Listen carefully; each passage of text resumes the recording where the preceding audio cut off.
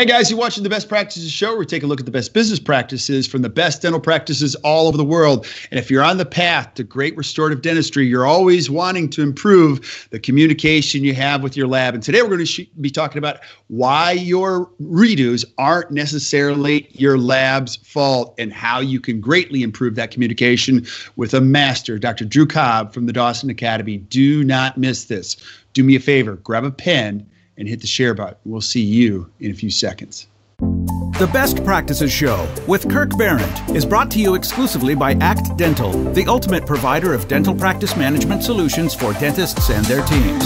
ACT Dental is committed to helping you build a better practice and a better life. If you are looking to grow your production, motivate your team, get back on track, and create the practice you've always dreamed about, look no further. Give us a call at 800-851-8186 or visit us at actdental.com. Hey guys, welcome back to the Best Practices Show. Thank you so much for tuning in. Thanks for watching. Thanks for all of your suggestions, and we love it. Now up over 26,000 followers on Facebook, and over 115,000 of you have found us on iTunes, and I don't know how that works, but thank you so much, and we're having a good time. And along the path of high quality restorative dentistry, we've got my good friend, Dr. Drew Cobb, on today, and you're going to love this. So don't miss this. Now, before we get started, a couple things. We are shooting this live on Facebook. So as you have questions, if they come up, ask them during the live show, put them right in the feed, and I'll ask Drew himself, and we'll get the answers straight from the master. Or if you're watching these later on, which we're watching a lot of the metrics, some of the young dentists are watching these in the evenings. Feel free to add the questions to the feed, and we'll see if we can't get you the answer, because we want you to get the most out of this. Now, my guest today is one of the senior faculty members, one of the first of all, you're just a great guy. Number two, I love spending time with you. And number three, you are a brilliant restorative dentist. Now, I know who you are. You've been on the show many times. And in case somebody's watching this for the first time, because we do have a lot of dental students watching this, and they don't know who Drew Cobb is or the Dawson Academy, give us a little intro on who you are and what that is. Sure. So I'm Drew Cobb. I practice in Washington, D.C., born and raised here. I grew up kind of in dentistry. My pops was a faculty member at Georgetown, where I went to school. Taught me my very first day of dental school, which was always kind of an interesting experience. But, the quick story is I practiced the way I was taught at Georgetown. I had a great foundation education, but I practiced that way for about 10 years. But after a while, I started to notice a couple things. One is dentistry I'd done didn't last as long as I thought it should. I didn't have that predictability thing. And the second thing is I started seeing more patients with more complex problems that I just didn't know how to solve those issues. Right. And it made me frustrating. I was, out 10 years and I had a long career ahead of me. And I didn't see how I was going to do this for another 30 or some years and still enjoy what I did. And so I was fortunate at Georgetown. I had come across Pete Dawson's book. He actually lectured at Georgetown. I'd heard him before. And I was like, you know what? I got to go listen to Pete Dawson before he retires. Of course, now that's over 20 years ago, and he's still teaching, which is amazing. He's still at the lectures.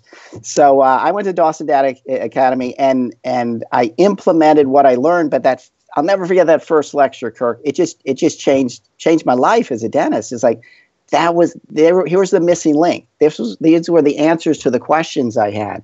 And it was honestly about predictability, long-term results, and kind of a better lifestyle as a dentist, stop the rat race. And I think I was so frustrated that I went through, I'm going to say, the hard part of implementing what I learned.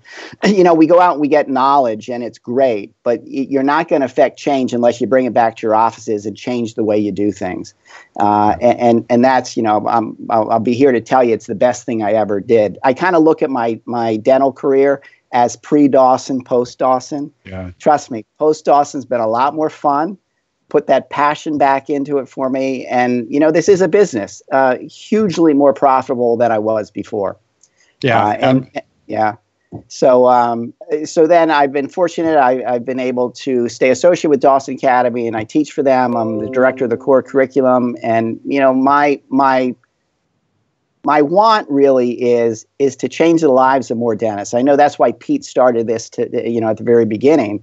But, if others can practice this way, and you end up with much better care for your patients. This isn't about, trying to sell more dentistry. This is actually about looking at things in a more complete way, solving patients, getting patients healthy for the long term. Yeah, and that's why I love this dialogue with you. You said it, as you were describing your path. But if you look at anyone's path, if you're watching this, your path has always had somebody in it that said, no, go this way. And it changed the way you thought, the way you lived or communicated. And for me, it was Pete Dawson on this road in dentistry at the age of 24. And I was like, this is incredible, because I'd never heard anything like that. And the second thing is that if you're looking to get better in dentistry, you and I were talking about this before we went live.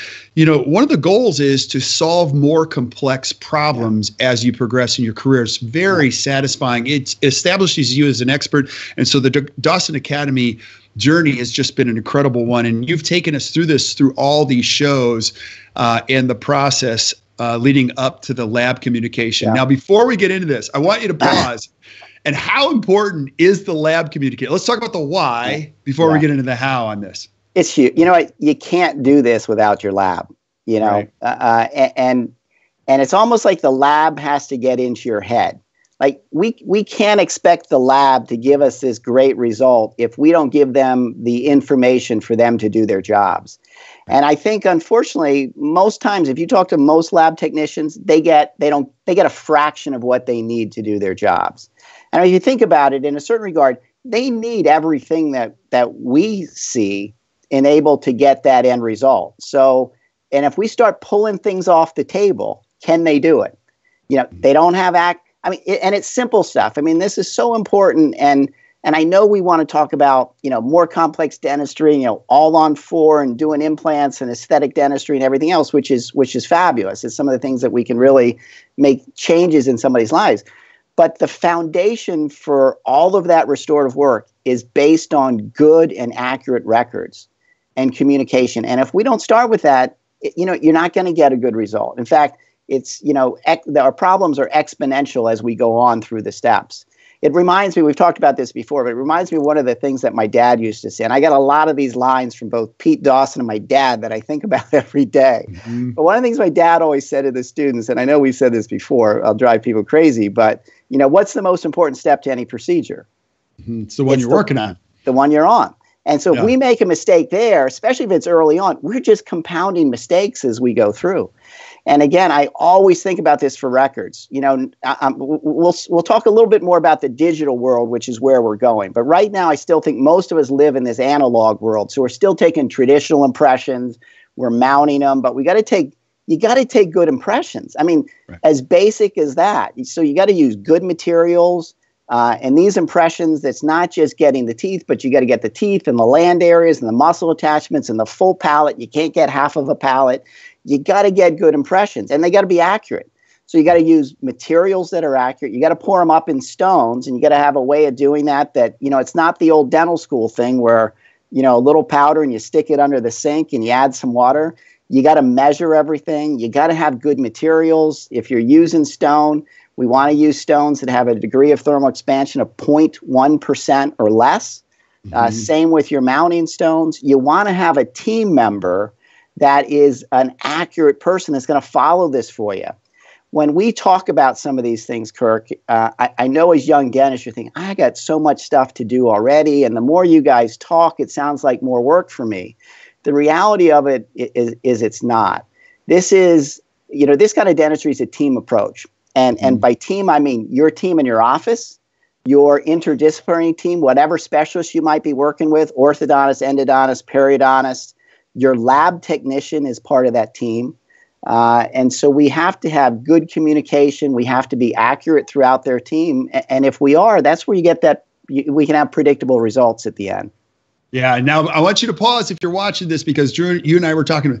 This is not about you as a dentist. How do you do more? You have to take somebody on this journey with you so that you can multiply your efforts. And honestly, I want to reference something that Pete gave me. He gave me a slide like 10 years ago, and you've seen me present it, or anyone has this. It's a slide with a little red circle, and he called that the circle of productivity. And he said, your practice will grow when you spend your time doing only what you can do. So when you look at the legal ramifications of this, like really as a dentist, you got to think, how can I provide the most value? And then how do I bring people with me that can do the things that I don't have to do? And that's a challenge for a lot of dentists to let this go. Yeah. Oh, absolutely. And you know, again, with that whole teamwork thing in your office, like most of these things, a well-trained staff does a lot of this. So we start thinking about the time, you know, so we say, you know, get the models and the impressions and photos, all the things we'll talk about here in a little bit more. But your team does all that. The doctor doesn't have to do that. You know, when we start talking about the records, I mean, you have to do the actual work on the patient. You got to prepare the teeth. You got to be there for the impressions. You've got to get what we refer to as a centric bite record. The rest of everything else, as we start going through this, your team members can get. They can get the photos, they can get the models, they do the mounting and everything else. So this, for the doctor, this really isn't adding more time. And in fact, when you go to the end, when you're delivering the final restorations, if that appointment goes smoothly and accurately, and when you actually get into the treatment appointments, especially on multi-unit, more complex cases, those appointments go efficiently. You're saving time. You're also saving headaches, and you're probably adding years to your life, because there's nothing worse than having a long restorative appointment not go well, or a delivery day where you have multi-units not go well. And so that's why in the title we talked about remakes. What does a remake cost your practice? It's expensive. Depends on the nature of the practice, but really it's expensive in dollars. It's expensive in stomach lining. You know, it's expensive all the way around. I think it's exponential is the cost, because you're right. You can put it in a dollar value on, you know, what's your unit per crown, and it's like 1.5 times that. I've heard some consultants say. So there's a dollar value there. But you're right. It's the angst you go through, the stress you go through. You know, in this stage, you know, with where we are now in the internet and internet reviews and everything else like that, it can hurt your reviews or your you know, who you are on the internet as far as that things go. We want to be known for solving problems and predictability. Not that it's going to take 2 or 3 times as long. They're going to have to do it multiple times. So, you know, we only got one shot at that. You know, and patients nowadays can be very quick to post things. You know, you want something posted, you know, good about your practice. So, amen, buddy. So the more predictable we can stay with that and stay away from remakes, it's going to make life so much easier, which is one of the things I love about this kind of dentistry. You know, for the most part, it is predictable. That's one of the things we talk about following a pathway and a series of checklists to get us there. And that's one of the things that helps us communicate with the laboratory. Yeah. So take us through your thinking, because I love, you know, you've got checklists and workflows and protocols for everything, and I love it. Yeah. And, you know, and the reason for that is predictability. And so we don't forget something, because it's easy to forget something if we're just living in our mind, you know, and then you don't know it until it's too late. So we want to try to avoid those moments. So the first slide, if we bring up, and this is kind of where we left off last time we spoke, Kirk, is you've kind of gotten to the treatment planning part. You've done an exam on somebody, you've gotten the necessary records, you've had a conversation with that patient. They want us to solve their problems. Those are the ones we're focusing on. We're not trying to talk people into dentistry that they don't need.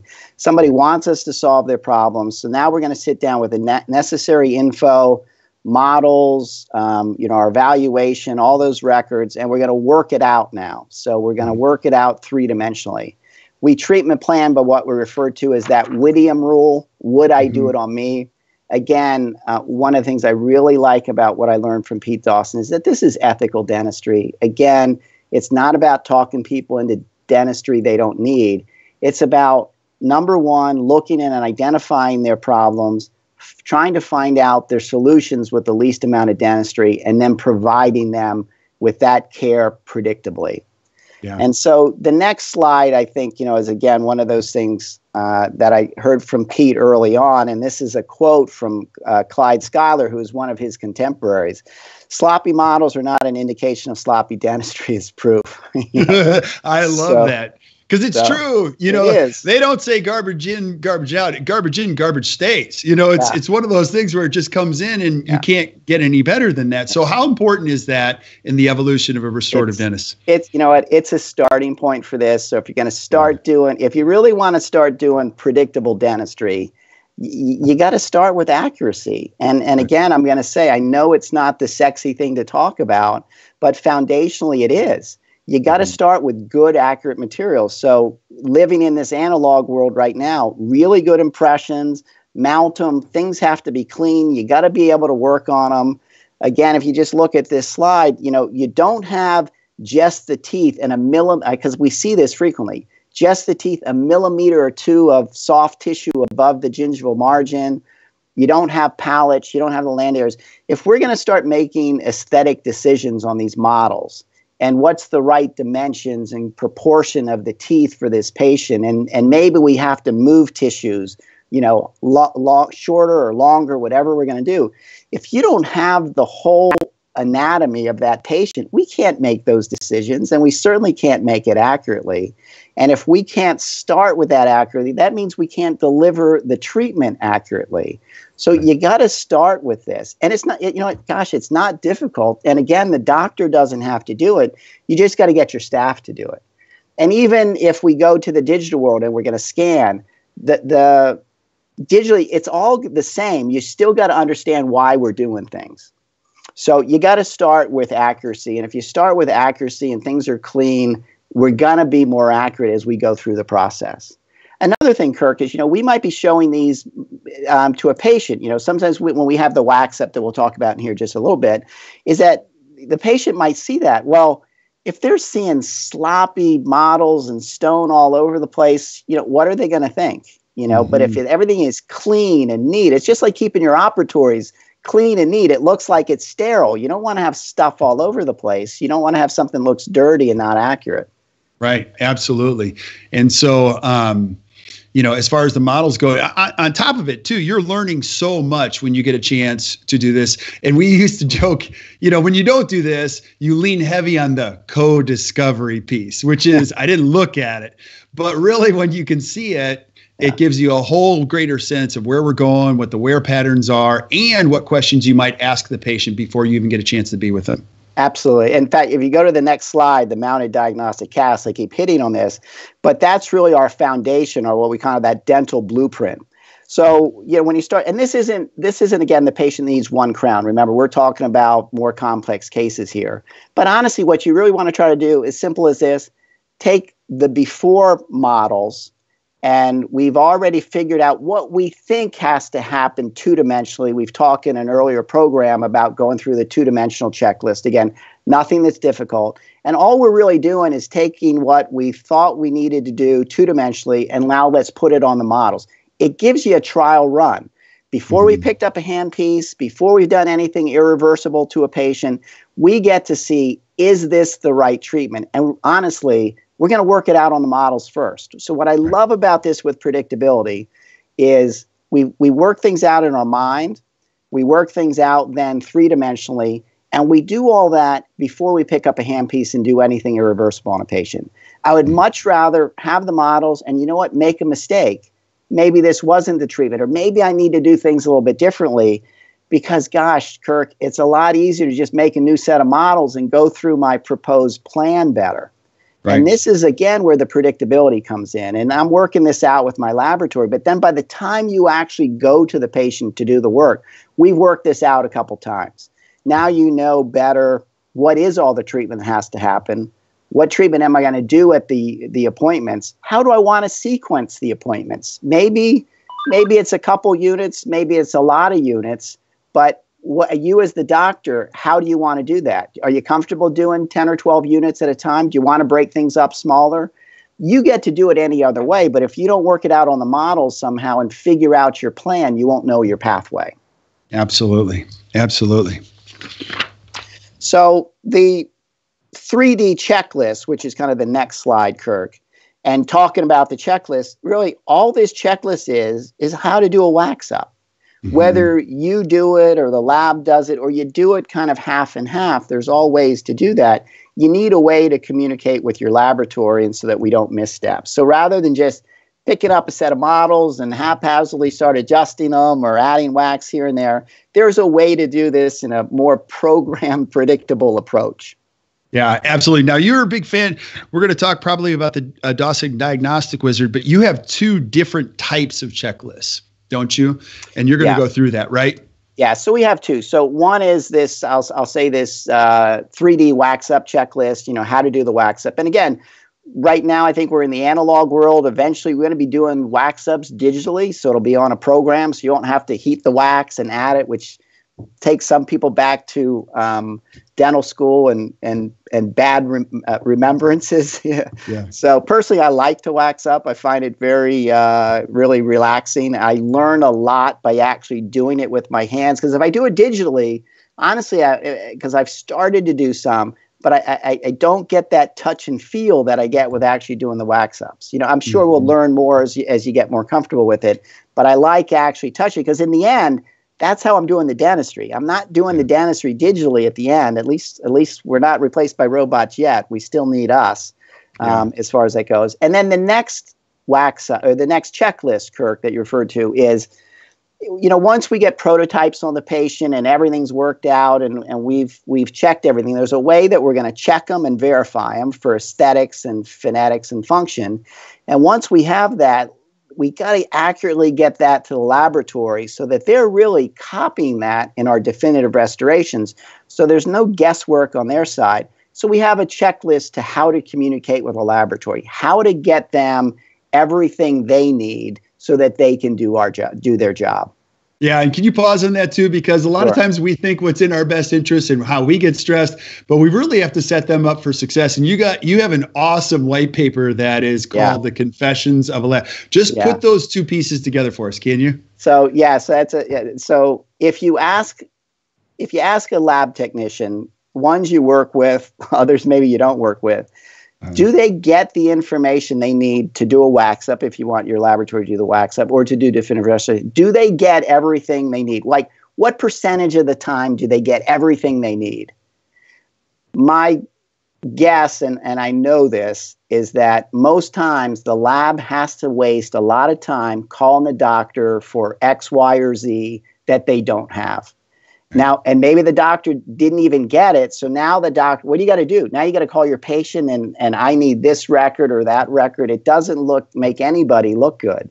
So the laboratories spend a lot of time trying to get information that they didn't receive or that the doctor didn't even get to start with. So this is where I think we got to all be on the same page, which is why I like that checklist. But Jeff Stubblefield is at DAL Lab, and he's a great technician. He wrote this white paper for us. But and it was basically how can we work better? So some of the things he notices in this is that number one, the bite records are off. So, again, it's simple things, but if a case isn't mounted right, your lab could make the most beautiful restorations in the world, but when we go to put them in, they're not even close. So now, whose fault is that? Yeah. I think probably 9 times out of 10, it's our fault. It's the doctor's fault. So we didn't get, now sometimes can they mismount? Absolutely. So, but if we don't give them accurate records to mount on, how can they? So are they guessing on a mount because we didn't give them what they needed to have? So you got to communicate that, not getting them what they need. The prototypes are so important. So with anterior restorations, multi-units, we're trying to figure out in space where front teeth should go. Yep. And the things that have to come together on that are function. So we want them to function the way that they should. All those things that Pete's talked about for years, satisfying the 5 factors of stable occlusion, getting the anterior guidance right, envelope of function. We spend a lot of time in our 2-dimensional and 3-dimensional workup to try to get that right. In the prototypes, the nice thing about it is the prototypes are a test drive. Did we do it? Do we need to make changes? It is much easier to make changes when we're still in plastic and not in glass. If we're a little too long, hey, we can alter that. How long does it take us to shorten central incisors if they're in plastic 0.5 millimeter? About 15 seconds. Yeah. Can we make things longer if we're off? So the prototype step is we get to really check that phonetically, aesthetically, and functionally, we've designed those the way that we want, and we're proving it in the mouth. Now, if we've gotten there, you know what? All we got to do is get that info to the lab We can then communicate the aesthetic part, and we can talk about microaesthetics and really making these provisionals look like natural teeth. But unless we get that info to the lab, they can't do it. So we got to have a way then to communicate that so that the lab is, in essence, just replicating what we've already proven in the mouth. Yeah, a good rule of thumb, we teach all the practices we coach on this, is that communication is really not two people, it's one person. The person who's sending the information holds the responsibility of communicating clearly. So while you might not entirely grasp that, think about this. When things go bad from a communication standpoint, it's really easy to say, well, they didn't get it. Well, it's our job to make sure it's over communicated, and so that makes their job easy in this whole process. So, another thing, if you talk to Jeff or another lab tech that does wax ups. So again, because this is such an important part, the lab wax up is so important because it's how you really figure out, is this the right treatment? What is it we need to do? What are the steps? And then honestly, what's my plan? How many appointments do I need? And then also, it's the only way you can figure your fees. So until you kind of get to that trial run, you're trying to kind of guessing.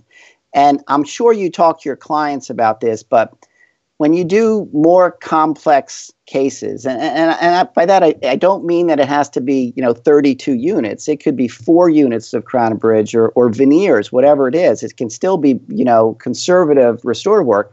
But until you figure out your steps, like what it is I need to do, you can't figure out how you're going to charge for it. Because this is not, I did 4 restorations and I charge X for 4 restorations, because you're doing other things. So you might have in here, I'm going to visualize it 2-dimensionally, and I'm going to have my lab finish my wax up. Well, they're going to charge you for that. And if you don't figure that in your planning, then it's coming out of your profits. So you've got to add that to what you think your fees are going to be. If we're making lots of changes on function or smile on somebody, they might have to come back once or twice for us to do that approved provisionals. Make sure we've got the phonetics and everything else right, and aesthetics function before we go to definitive restorations. Gosh, sometimes with big changes, maybe you're even going to want to remake a set of prototypes just to make sure we're really, really there. But again, all these things you've got to add to your fees so that A, how many appointments, and then B, what your fees are going to be. So going through the wax up is super important. The other thing is when you communicate with the lab, here's what happens a lot, and this is unfortunate. So you got your models, you've gone through your 2D, you have in your mind what you want to do. So you send your models to the lab, and what is your script? How do you communicate the next part to the lab? What do you say to them? Do you take half an hour? I mean, if you're accurate, do you take half hour, 45 minutes and write the world's best and longest lab script ever? No, you do what most dentists do. You take one of those yellow Post-its and you scribble like this, and you put it in there and you send it to them, and they go, "What is this?" Yeah, and it's and here's the instructions from the doctor: wax up. Yeah, and if you're feeling good, it's please wax up. Well, where do they go with that? So we talk about 3 kinds of wax ups, but you got to get the information into the lab. Think about it. If you were going to wax it up, what would you need? So you need the models, everything accurate. You need the photographs. You need your instructions. You need your treatment plan. What teeth are they going to wax up? Which teeth are you going to restore? Maybe we're going to sequence treatment over a series of time. Well, what are the teeth you're going to treat in the first sequence? Because those are the only ones you want to wax up. You don't want to do a full mouth wax up if that's not how you're going to restore the case in that order, because now the wax up doesn't work for you. So you need to have all of that information go. And it's not hard. Again, using what we've referred to and talked about before in the Dawson Diagnostic Wizard, it's a couple clicks and they get all of this information that you've already worked through. It saves me from the way I used to do it several years ago, probably about 45 minutes to writing a consult for a more complex case. It's also a great way, as we talked before, about communicating with your specialist. So it just makes the whole process easier. Bottom line, though, is that the lab needs everything that we would need if we were going to do it themselves. So you got to get them the models, the photos, the treatment plan, and particularly which teeth that you were going to restore. And I know it sounds funny, Kirk, But if you ask the lab, they don't get it that way that often. No. This is a great way to differentiate yourself from all the other dentists that refer to the lab too, because you'll quickly get moved to the top and the best technicians sometimes. Absolutely. Yeah, no, absolutely. So, and then, so where do we go from there from the wax up? So now you can really develop your treatment plan and your fees and everything else. Now, after the wax up, we're not necessarily going to treatment because we got to verify with the patient. We've already gotten a verbal verification before we go this far that a patient wants us to go to treatment. But now you really know everything. It's going to require these appointments. I might need these specialists to help get us here. Here's the way we're going to proceed. Here are the fees for us. And then you have that conversation. I call it a treatment option review, where the patient comes in and, you know what, Mr. and Mrs. Jones, here are the things we talked about. I put it all together like I said I would. And now let's go through this again, just make sure we're on the same page. And now you know your fees. And the next slide, we talk about 3 types of wax ups. And this really doesn't have to be that complicated. Minimal, full coverage, and the case presentation wax up.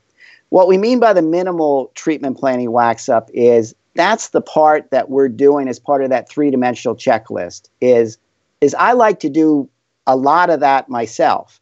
But this isn't about, like back in dental school, waxing up the whole teeth. It's literally just putting the wax on where we need it to make the change so we can visualize if it's the right thing. For instance, if we're going to lengthen the centrals 1 millimeter, add 1 millimeter wax on it. Now is that proportion right? Do we like that width to length ratio? Can we still work out the function of them? So there's a lot that the doctor finds just by working through the models. And now once you get that, you can send that started wax up to the laboratory and then let them make everything pretty. That would be that full coverage wax up. So it's kind of a combination of those two that at the Dawson Academy we have our doctors do. I probably, Kirk, do about 50% of the wax ups myself. But if it's going to be 6 to 8 or 10 units, I won't wax up the whole thing because it's going to take me more time. So I'm going to send it to my lab technician and let them finish everything. We used to a long time ago do those case presentation wax ups. And, those are, they're beautiful. You can do the pink wax and make everything perfect. And you can still do those, but there's a different dollar value on that. That's the most. We used to show those to patients, here's where we are at the beginning and here's where we could. I think doctors, I love models and all that. I'm not sure all my patients love the model work like I do. And so I don't normally use the case presentation as a way to communicate the end result with the patient. I want them to see that I did what I said I was going to do. But if I really want them to see end results, I'll image. I think that goes a long way to help with that case presentation and case acceptance. Absolutely. Absolutely. So, when you're doing the 3D, the next slide then, here's what we learned from the 3D wax up. You get to figure out function, aesthetics, the treatment plan like we talked about. But then once the patient gives you the approval, and we've talked about the finances, all that, so once all that's worked out, well, now you know how to schedule. And if you've written your treatment plan out, because I think this is interesting sometimes, is patients are going to start saying yes when you go through this process. Mm-hmm. So you're going to go through all this with a patient. They're going to say, gosh, thanks so much for working this out. Nobody's taken the time to put this effort into it before. You'll hear this all the time. They saw me one time and then they recommended X numbers of dollars of treatment. You didn't do that. You took the time to figure out the problems, how to solve them. You talked to me. You figured out a pathway. Now let's go. And then most dentists, sometimes when you first start doing this, I know I did, it's like, well, now what do I do? Right. I've never had anybody say yes before. Mm-hmm. So now you need to go to your schedule, block out your time. These are longer appointments mostly. But now the beauty of this is you use the wax up to do the next stage. So this wasn't just an exercise in quote unquote selling the case or getting case acceptance. This was, you've figured out in space what it is and where we want the teeth to be. Now we're going to work backwards. We're going to use that for preparations so we can be a lot more conservative with our preparations because you're going from the end backwards. Yeah. So we're a lot easier. We're going to use it for our prototypes because you know what? We've already worked this out. So you can make really good prototypes quickly on these patients that look good, feel good, and you're not spending, 2 hours doing. Yeah, can I ask you a question on that Sure, too? Because what you sure. just mentioned is very important. When you start doing this or you get good at this, talk about underestimating and overestimating. And are you a big fan of time studies? Because here's why. So many dentists go, oh, it only takes me that much time to do that. And the assistant goes, oh my gosh, he or she has no idea. Can you talk about the evolution, your Sure. evolution and other dentists in this? Because this is a big deal. It is. Yeah, and you're right. And you're the expert on this as opposed to me. But when you're doing this kind of dentistry, I'm assuming we all have a production goal for the day. Right. So we want to produce X per day. So whatever your production goal is, if you start doing this kind of dentistry, again, they're more complex cases and a lot of times they're multi-unit, you're probably exceeding your production goal with this one patient. Mm-hmm. So why rush it? Right. Why try to fit, a 3-hour appointment into 2 hours? Give yourself more time. Mm-hmm. And you know what? If you block off, I don't care, if you block off an extra hour and you're done in 3 hours and you have an extra hour, you know what? Again, you've exceeded your daily production. Relax, have a cup of tea or something, go check hygiene or maybe work on some other behind the scenes stuff. I think it's far worse to try to do this in too short of a time because now your stress level goes up. You're more likely to miss something. So I think on these cases, I'm gonna take more time than needed. Yeah, you and I always joke, dentists hate spaces. This might be one of those places that you get in love. You fall in love with space. They hate spaces in their schedule. They hate spaces in conversation. They hate spaces in teeth. Right. It's okay. It's okay to have a space, right? Yeah, it is. But I will say it's a mind adjustment because I was the same thing. And it's funny you say that because I know I always underestimated, And then the more you do it, you get comfortable with it. And generally when I do these longer patients, I don't want to be jumping back and forth between other patients. I really want to focus on this one patient, give it the best. The way I do my practice, we call most of our care primary care and secondary care. Yeah, primary can you pause on that? Sure, go ahead. Sure. Yeah. Tell us that. So primary care is the time pre-blocked in our schedule for these longer patients. I work 7 to 2. So from 7 to 10 is primary care. And so that's for this. After 10 o'clock, after this longer patient, that's where I'll put the roller skates on. And if I got to go room to room and smaller procedures here and there, that's all fine. But I'm not double booking that long primary care appointment. I want to be focused on that patient. And I'll still be, I'll still be plenty productive with that. Yeah. Thank you for saying that because sometimes people think that, well, you're just completely stocked with full mouth dentistry all the time. And the truth of it is that you've got a good hybrid schedule. Yeah. And listen, there are people out there that have gotten to this, all they do is, complex cases or something else. And I would say as a whole with the Dawson Academy, the faculty, certainly you do more and more of this, I'll say, this kind of primary care patient, this specialty patient, the complex care patient. But all of us have general patients. Like I'm not going to turn patients away just because they don't need this other kind of dentistry. I have wonderful patients that have been in my practice for years. I have patients of my dad's. I'm not going to turn them away just because they don't have more complex needs.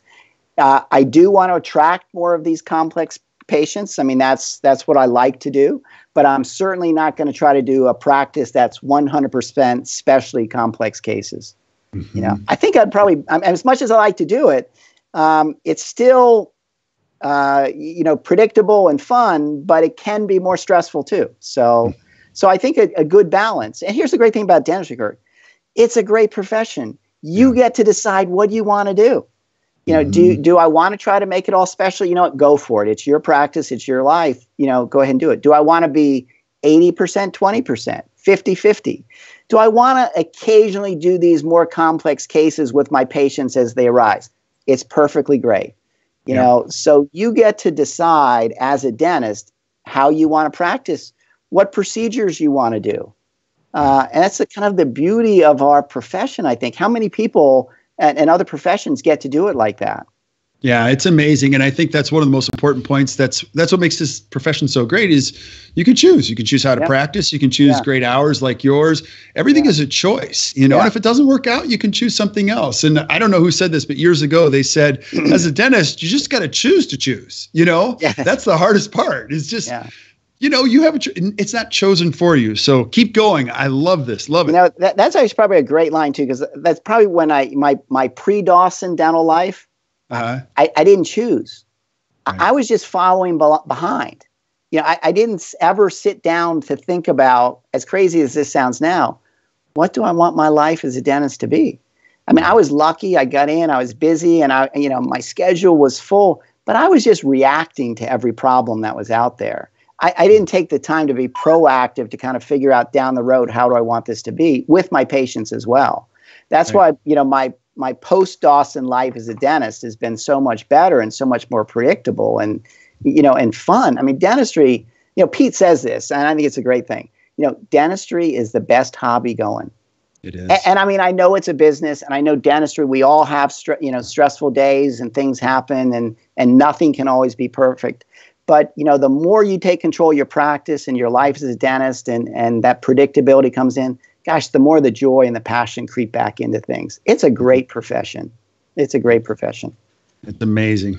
So, back to the lab part, is part of that next slide then is again, very important. What do they need? Again, we talked about this. They need, just like if I was going to do the wax up or you're going to do the wax up yourself. So they need the mounted models, Facebook articulated, the photographic series. We talked about the 2-dimensional and the 3-dimensional checklist. They need that, the treatment plan, and basically, again, the same info if you were going to wax it up yourself. So that's kind of your mindset. Right. And, one of the things, these next two slides, so the next slide is, especially with anterior cases, really what we're trying to do, again, is visualize in space where things need to go before we start irreversible dentistry. I think, again, it's the beauty of going through these checklists. And you know what? None of it's hard. We went through the checklists on an earlier series together. And honestly, it's just breaking things down into smaller questions and segments and answering things one at a time. And then the whole thing comes together.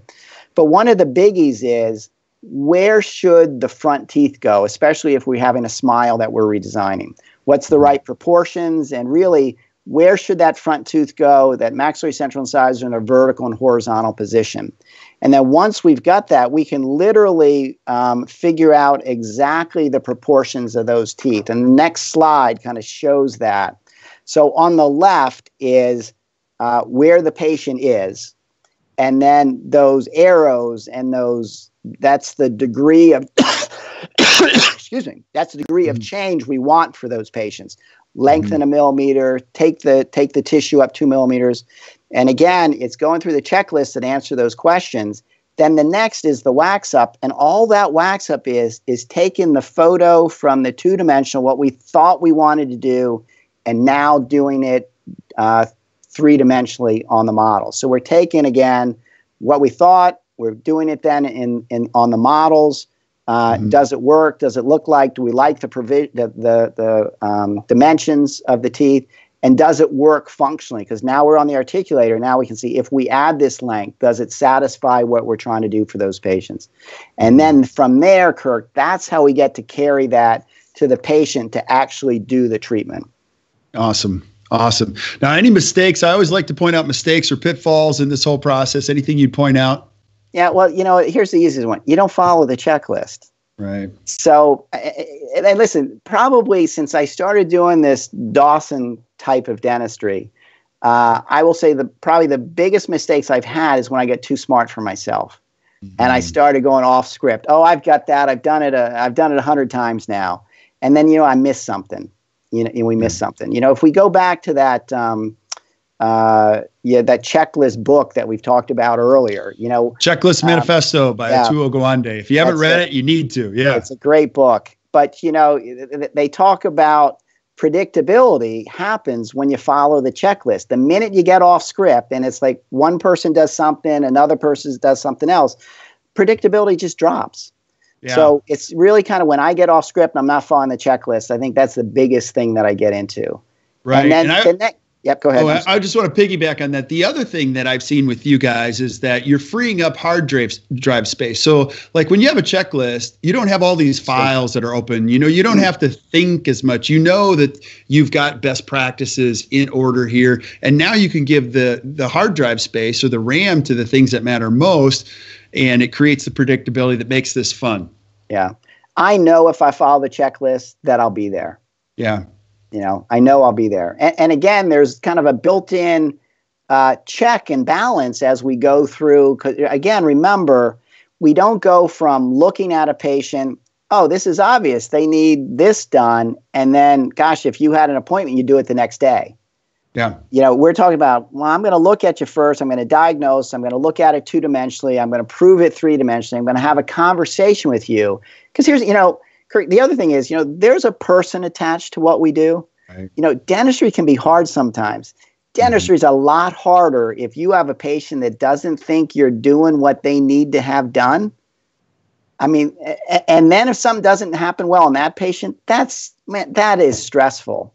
So I want to do this type of dentistry on patients that I've had a conversation on and they want me to do it.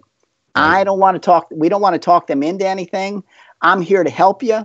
You want me to help you. We've worked this out the best we can. We've had a conversation about it. You know, all the pros and cons, time, cost, everything else. Let's go. We're doing this together. It's a much easier way to do this. Absolutely. Yeah. Absolutely. So, you know, we also talked then about, again, if you actually get into the checklist, and that's probably less important, but you can't just take the models and send it to the lab and say, do it. The doctor has to at least do part of this.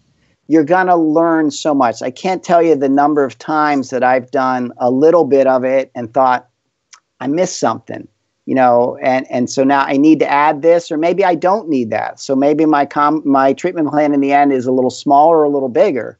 But again, the beauty of it is, unless the doctor actually gets in there and does some of this, and it's not time consuming, you really, I don't think, aren't going to visualize.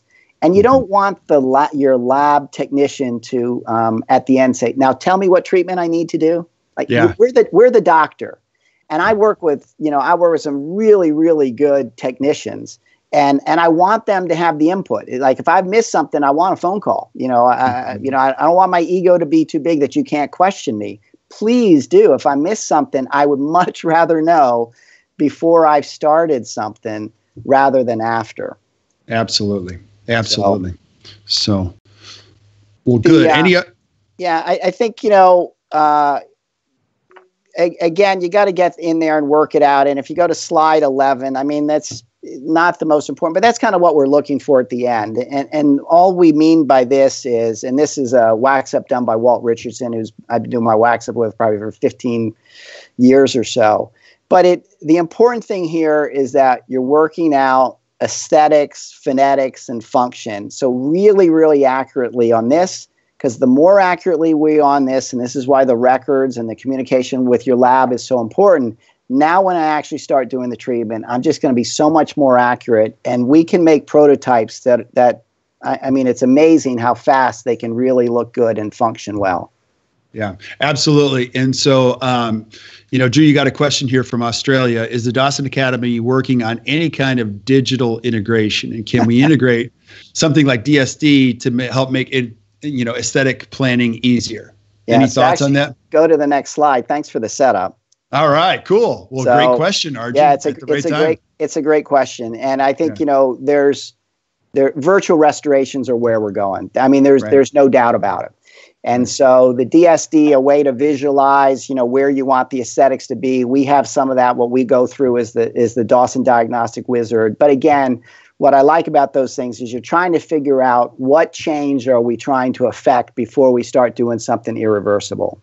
Right. And then the next part of that is how am I going to work that out before I do something on the patients? Now, we were just talking about analog, and again, we've got all the checklists for it. We're going digital. There's no doubt about it. We've been scanning models for a number of years now.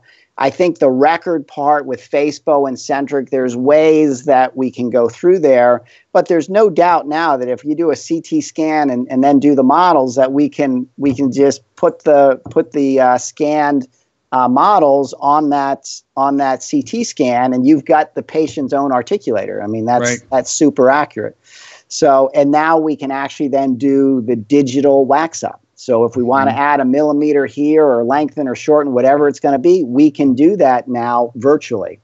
And then we can, there's all different ways that we can carry that on. So prototypes we can do differently. Approved provisionals, rather than taking impressions, we can rescan it. Here's the important thing about it. I think you have to understand the foundation, the basics, and what we're trying to do. Right. And we're going to have different ways to get there and communicate with the lab. But I think the basic foundation is the same. Mm-hmm. So we need to figure out what it is we're trying to change and why. And then we're trying to get those changes and pre-work them out before we do irreversible dentistry to the patient. And then once we actually have those prototypes in the mouth, we have to have a way that we can communicate that we verify them to the laboratory. So the basics are the same. We can do it in an analog world, and we're going to get there in a digital world. There's no doubt about it. That's awesome. That's awesome. Any final thoughts on this whole process with the lab technician that you would say? Here would be my next thing is one, I think with this, have a conversation with your lab technician, and explain to them what it is you're trying to do and why, and then get their help on how they can help you and how we can communicate best together. And some of this is simple stuff. How do you want me to send files? How do you want me to send you? I mean, I know this is kind of stupid to a certain regard, but how do you want me to send you 21 photos? Yeah. Because I can't send it to you via an email because it's too large. So we got to have a way to transfer this back and forth. Whether I'm going to work it out, my forms, how do I get that stuff to you? So just get a pathway that we can communicate easily, and you're not reinventing the wheel every time. Yeah. And here would be my next thing is that whenever we're done, you're done a case, look at it again. I would take models. If you really, really want to get good, take models again, take photos again. Do your workup again. Did we solve all the problems that we wanted to? Mm-hmm. How are we on the aesthetics? How are we on the function? How are we in the phonetics? Is the patient comfortable? And what could we do better? And now I want to communicate with that laboratory. And I want to listen. Tell me what I could have done better to make your job easier. And then the reverse is also true. So check the egos at the door. And at the end of this, listen, you can be talking about a case that's a great success, but we still want to get better. I want to try to get better every time I do something. The one thing with dentists sometimes is we have this perfection model. And so that we're never satisfied with anything. Like we could always be better. You can always see that one thing. And I don't want to drive we don't want to drive ourselves crazy. We want you to enjoy your success, be proud of it. But also I think there's something that we can learn every time. But listen to your ceramist, your technician. How can we better achieve our results and be able to listen without that, that critical factor? Absolutely. And a great piece of this is celebrating the case once it's done. Yeah. It's amazing how many lab techs say, I never got to see like the ultimate finished product. And that's a great way to solidify the relationship and put all the pieces together. And I have one other thought too. I heard Bill Lockhart say this years ago. He said, Kirk, on this path, perfection is dangerous. It's very dangerous. He said, excellence is a good good goal. Perfection is God's job. Once in a while, all the elements just work out, and you're like, that was perfect. It's not, And so just to piggyback on that too, Kirk, besides your lab, and I think this is really important, especially these cases, they're multidiscipline cases. So you have other specialists involved. Yeah. Send that to them. They never get to see the end result. And you mentioned this earlier where we're trying to separate ourselves from everybody else out there. So, and this has happened with me and it'll happen with other doctors, is if your specialists see what you're doing, the level you're working, the degree you're trying to do this, and they're going to start to see that what they did contributed to this beautiful result, they're going to start sending you this type of patient. Absolutely. Because you're doing it differently than somebody else. Yeah. Now we did get another great question from Arjun here. He said, thanks for the explanation on that. Are there any labs down under in Australia that understand the Dawson philosophy? I end up doing the entire mock-up and I'm scared to send it to a lab and then have to repeat the entire mock-up. So can you speak to that? Yeah, that's tough. I'm going to say offhand, I don't know, but I'll tell you what, I will look it up because we have a couple. We've got some Dawson doctors from Australia, so I can try to find out what labs they use. Right. And secondarily, even if you have a lab that maybe hasn't gone through some of this, you can still, and it's more work for you, but you can still reach out to that technician, show them what you're doing, and you got to do some of the work maybe, but I'm sure that they'd want to learn this and do it for you. So you can maybe find that technician that's local and help them so they can provide you with some of this so you don't have to do the whole thing. Absolutely. Now, you and I have very strong opinions about embracing a path of always learning. But if I'm a young dentist watching this and I didn't know what the Dawson Academy was, or I'm a dentist that's done a lot of training, what is the Dawson Academy? How can I get involved? You and I are going to be teaching a course here coming up pretty soon, which is Seminar 1. And if you haven't been, we got to go. But give us a little insight on what the Dawson Academy is. So the Dawson Academy is, all about this kind of dentistry, how to do more complex cases, how to be more predictable, how to deal with, how to set these cases up right, how to deal with facial pain, so it's all the stuff that I think you kind of weren't taught. It's more than tooth by tooth dentistry. It's about complete dentistry. And again, it's not about a lot of dentistry. It's about trying to get patients healthy for the long term and doing dentistry that's going to be predictable, solve their problems with the least amount of dentistry for their lifetime. It's just a great way to practice. But you know what? It's a different approach.